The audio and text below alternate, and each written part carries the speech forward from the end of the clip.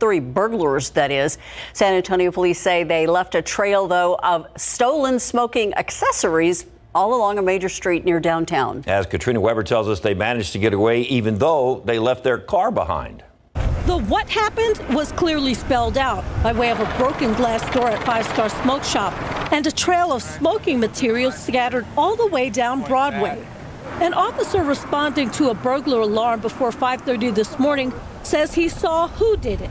Three men running from the business located near Mankey Park, their arms loaded with property from inside. They dropped boxes of vape pens and other accessories as they dashed to a waiting car, then sped off with the officer behind them. At one point while trying to get away, police say the three burglars drove here into the grounds of the San Antonio Botanical Garden, not realizing there was no other way out. Police say they sat here waiting for them to exit. Still, the crooks got by them, but then wrecked out nearby on Broadway. The three men ran off, leaving the car filled with stolen items behind.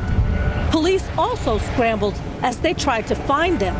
They used a helicopter overhead and dogs on the ground, but had no luck.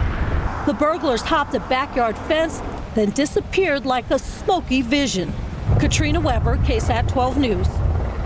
Keep up to date with all of San Antonio's top news, weather, and so much more by clicking the like and subscribe buttons below. And once again, thanks for watching KSAT.